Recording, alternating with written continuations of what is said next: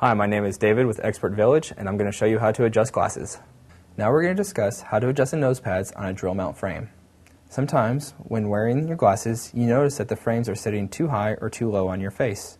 In order to spread the nose pads and make the glasses sit lower on your face, you will take the pads in your fingers like so, and spread them apart by applying minimum pressure needed.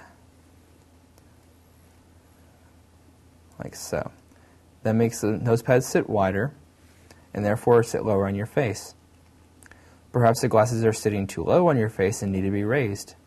This can also be done at the nose pads by moving the nose pads in closer, like so. Perhaps your frames are sitting either too far to the left or too far to the right on your face. This can also be corrected by the nose pads by making sure that your nose pads are sitting center. If one is sitting too far off to the side, grip it and adjust it as needed in order to make sure that your nose pads are sitting center. When adjusting your nose pads, you want to make sure that you grip the bridge directly in the center and have a tight, firm grip.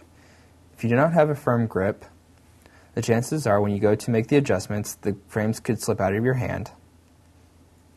You do not want to grab the glasses here or just hold them anywhere like so because of the drill points, and by moving the nose pads you will weaken those drill points and possibly crack your lenses. You always want to make sure that you have a firm grip across the bridge before adjusting your nose pads. And that is how you adjust the nose pads on a drill mount frame.